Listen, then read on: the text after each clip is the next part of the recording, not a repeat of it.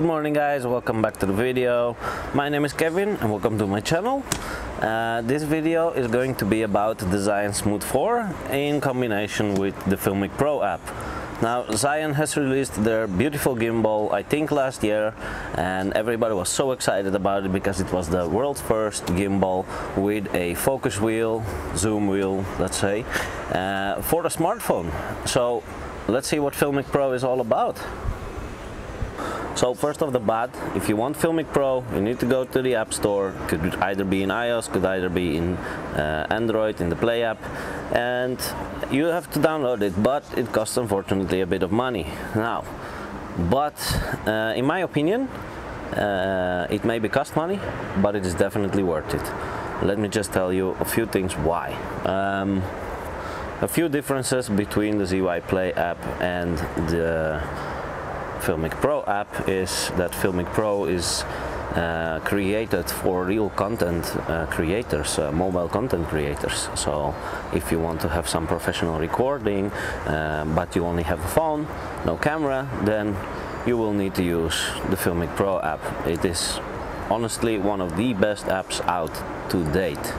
So let me just put the camera on the screen from my phone and show you how you connect the gimbal to the app and what the controls on the gimbal do in the application of Filmic Pro.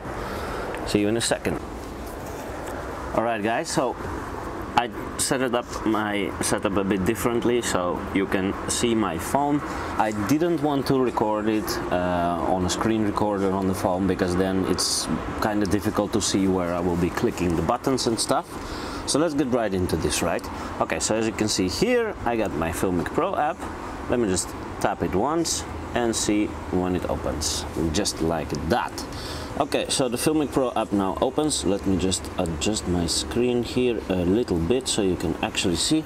I'm sorry for the reflection guys, but this is the best way that I can show you at this moment. Okay, so first off, when you get into Filmic Pro, this is the screen that you will get. So here, as you can see, the meters are going up and down. This is actually the meter for the recording, so you do not go into red if you are screaming too loud, for instance, so you can set the meter level for your microphone.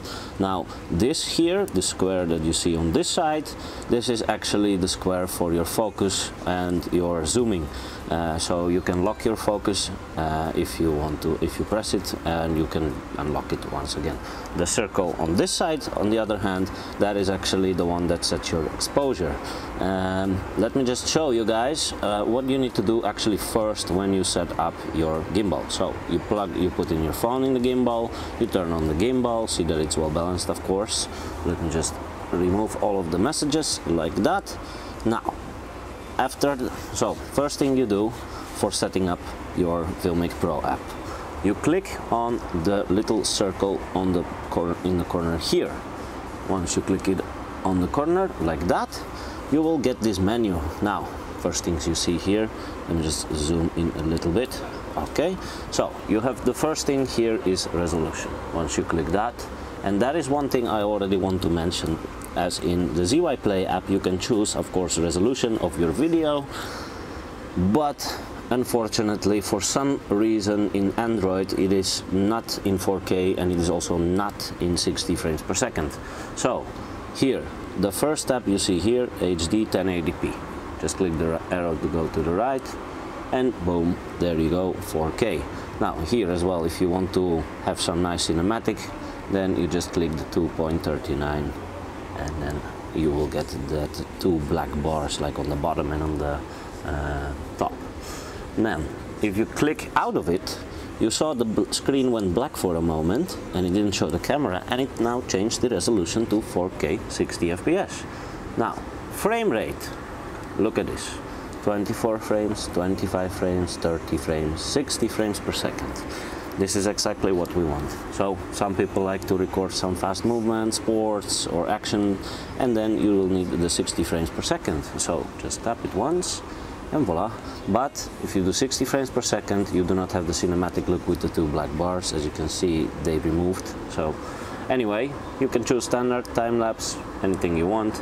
And there you go, you have the 60 frames per second in 4K.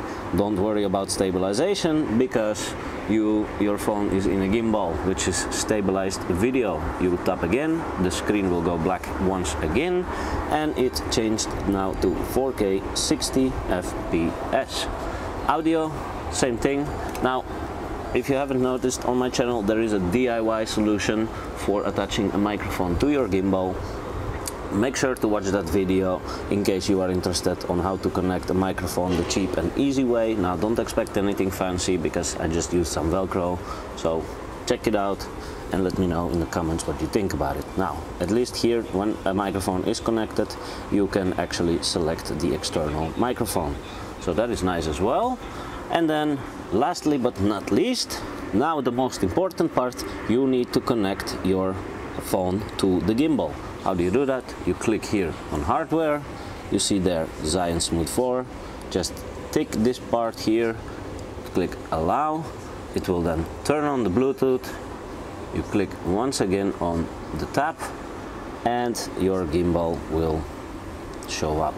So since I'm already connected, you just click it, and then you saw on the top part here, let me just do that once again, disconnect.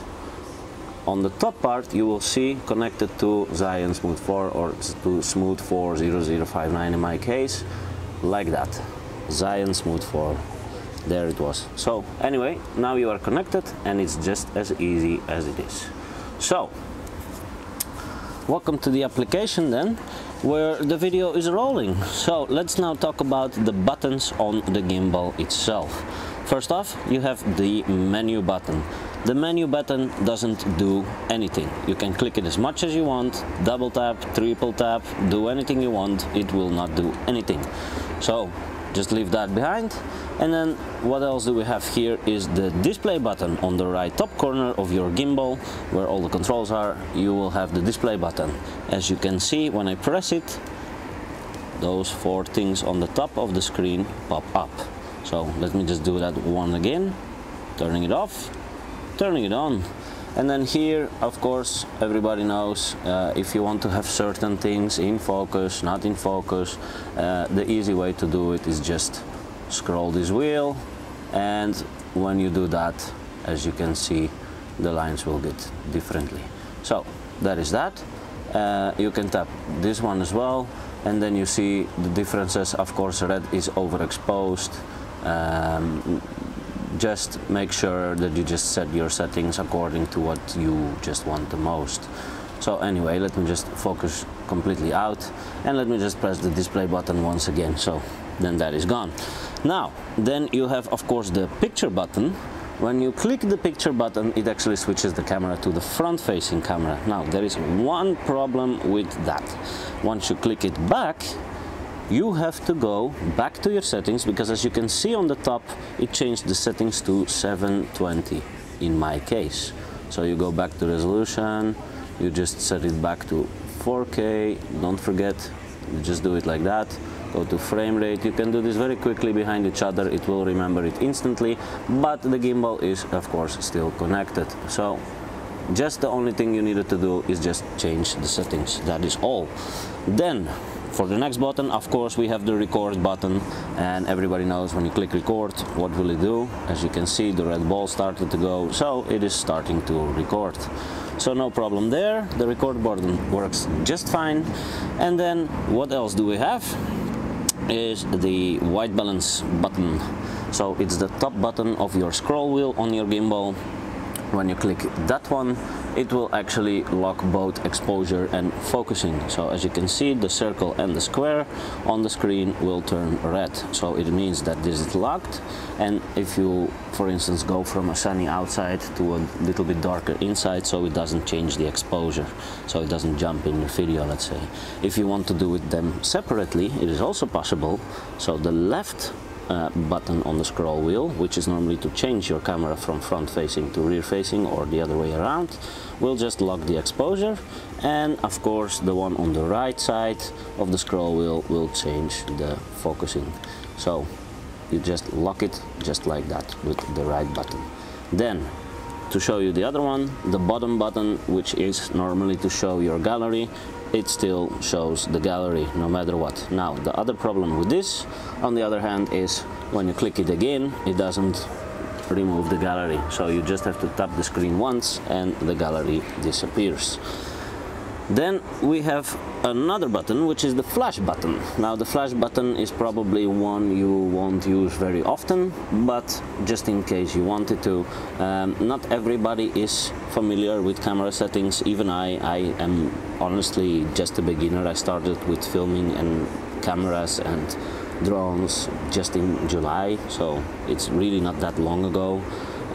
Anyway, let's just click the flash button and see what will come up. So as you can see, now gimbal mode is on automatic, which means that all the settings are just done automatically. It will just adapt to the scene where you are going. So this means that, for instance, your exposure will jump when you go from outside to inside and stuff like that.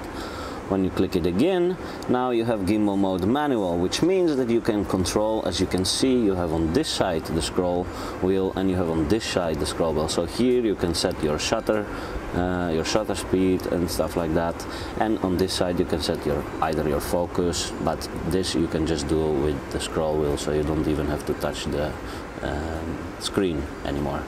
So that is that. And then when you click it once again, then you have reticles. I have absolutely no idea what reticles means, and I am not even going to try to explain it because I honestly just don't know. Then there is one other button, and of course that is the button to change from autofocus to, that is to change from focusing to zooming. So it's the button actually that is, let me just lift it up, it's actually this button right here, left bottom corner of your gimbal. So let me just put it back. When you click that button, it is going to change from focusing to zooming. So now we change that, and now we can just zoom. And I don't know if you notice, but did you see how smooth actually the zooming is compared to with the ZOI Play app? It's like all jumpy and stuff, and I am actually just turning the wheel, not even fast, not even too slow. I'm just turning it normal. Now, it's not perfectly smooth like a camera would do, but in my case, I am really happy with that, because most of the time that I will use the gimbal for zooming will be just like maybe in some sports that I want to zoom in or something like that. So it won't be used anyway often. Anyway, you click it again, and then of course you can just scroll your wheel to have some focus, out of focus, in focus, you know what I mean. So far distance or short. Anyway, that's being said, the gimbal for the rest doesn't have any other options to talk about. Filmic Pro is an app you can just download in the App Store, and yeah, that is basically it. Now, Filmic Pro works absolutely mentally great. I just have to say this thing, that when you are in the ZY Play app, the problem in the ZY Play and that many people are facing is that when you select 4K 60 FPS, it is not really 4K 60 FPS, because you know everybody can see the difference between 24 and 60, since once you click on 60 FPS, all of a sudden the image is way smoother. Everything is like in real life almost, let's say. So that is the main advantage of Filmic Pro, and if you want to have that cinema-like video on a smartphone, the black bars on the top and all of that stuff. Plus, the other advantage that it has is for all the Android users is that you can attach the external audio to it. Now, I own a Galaxy S9 Plus, like I said, and on my Galaxy S9 Plus, external audio is supported, of course, through even external apps, but also even the normal application from a camera. Anyway, on this side, as you can see, there are some other buttons. The A, that is the same like the display button. It will just show those 4 things on top. This one will just lock or show all the circle and the square. And here you can just set your temperature, of course. So it kind of depends on your situation, which you want to use. All right, that's that for now. Okay, guys, so that is actually basically what Filmic Pro can do in comparison to the ZY Play app. Now, As you could see in the video, I didn't mention anything about the modes like the ZY Play has, so there is no possibility of tracking once you are in the Filmic Pro app. There is no possibility of having a moving time-lapse, or, well, basically a normal time-lapse is of course always possible, since you can just put it on time-lapse and just put the gimbal somewhere, but the moving time-lapse is not possible.